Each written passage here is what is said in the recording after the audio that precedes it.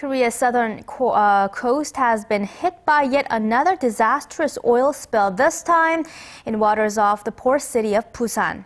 Well over 200,000 liters of oil leaked into the water after a freighter collided with an oil tanker on Saturday. Our Hyun-bin reports. 237,000 liters. That's how much oil officials say gushed into the sea after a Liberian-registered freighter collided with an oil tanker on Saturday.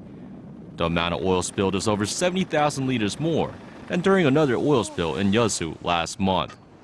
Over the weekend, the Coast Guard managed to place a 500-meter-long oil fence around the main spill to try and contain it, and chemical dispersants are being sprayed onto it.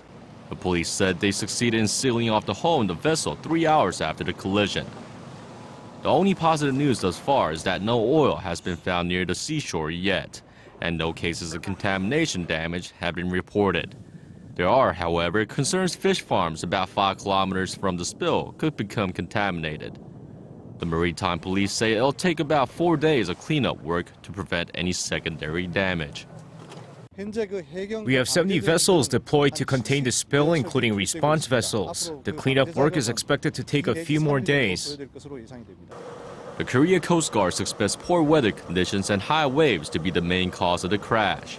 But the maritime police say they'll launch a probe to determine the exact cause of the accident as soon as the cleanup work is finished. Hyun-bin, Arirang News.